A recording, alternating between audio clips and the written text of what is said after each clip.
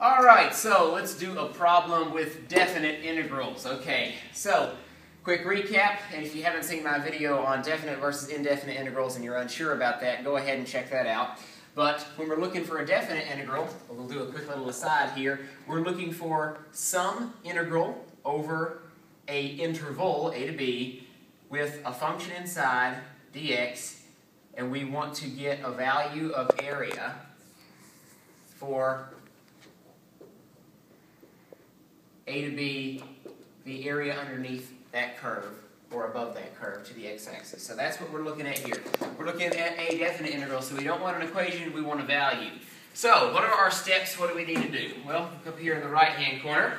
The steps to taking definite integral. First here, we need to find the indefinite integral, so we need to get the function that this is going to provide us with, or basically all this is saying is we need to get the antiderivative of x times 2 plus x squared. And then, we're going to substitute the values that we have up here in our interval. So we're going to get that function, then we're going to plug in 1, we're going to plug in 2, and then we're going to do the third step. We're going to set those, not set these things equal, my goodness. We're going to subtract them to solve. We're going to subtract upper bound from the lower bound to solve these. Okay, cool. All right, so let's get started. First off, antiderivative. So now, I know you're thinking, oh man, well let's go ahead and call this u right here, and then we can have x u. No, let's not do a u substitution. It looks like it's a good idea because we have this here, but look how easy it is to just distribute this x and then just treat it like a polynomial. So let's do that instead of doing a u sub. So instead of that, let's just go ahead and distribute this like we said. So 2 times x is 2x plus x times x squared. This is just x cubed. Now, don't make the mistake and just say, okay, got my antiderivative. No, all we've done is we've combined this into one thing. Now we need to take the antiderivative of this because this is equal to this. This is still within the integral. So, what is the antiderivative of 2x? Well, if we take x squared and we take the prime of that, that's just 2x. So x squared is going to be our antiderivative.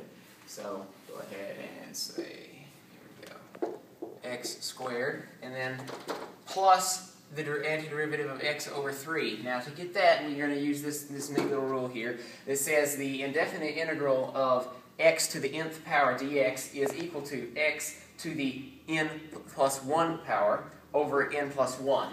So in this case, with x to the third, our n is equal to 3. So we're going to have x to the n plus 1. So, alright, x to the n plus 1, x, 3 plus 1 is 4, x to the fourth, and that's going to be over 4, n plus 1. So, we've got that. Get rid of this here. Alright, so now we've got this, and this is our antiderivative. We don't need to do any more work there. So now we got that. Now we're going to head and do our substitution. So, let's do that.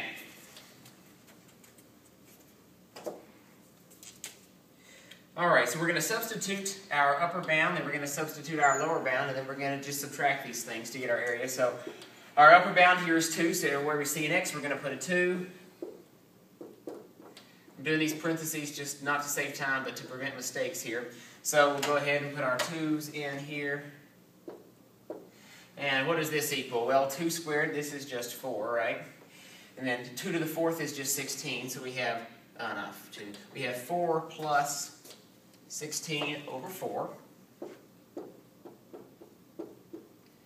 Well, 16 over 4 is 16 divided by 4, so this is just equal to 4. So we have 4 plus 4, or 8. So our upper bound value here is going to be 8. So we've got that in our arsenal. Now let's go ahead and do the same thing for our lower bound. So, hey look, let's just erase these and put in the new values, right? Makes sense, save ourselves some time. Alright, cool. Let's do our next values here. So, our lower bound is 1. So, we'll just put 1 in here. We'll just put 1 in here. Well, 1 squared, of course, is just 1. And 1 to the fourth is just 1. So, this is 1 plus 1 over 4. 1 and a quarter, right? Or just 1.25. this is going to be an easier way to think about it when we subtract this. So now we've got 1.25 as the value for our lower bound.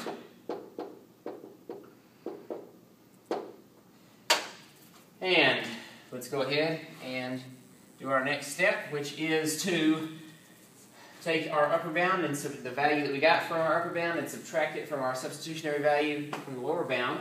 So we're going to have 8 minus 1.25, which is just 6.75.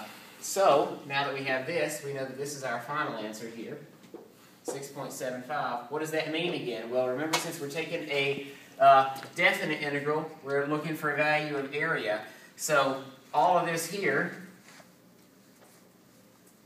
is equal to 6.75, which just means that the graph of this, whatever it looks like, between the point 1 and 2, has 6.75 units of area in their square.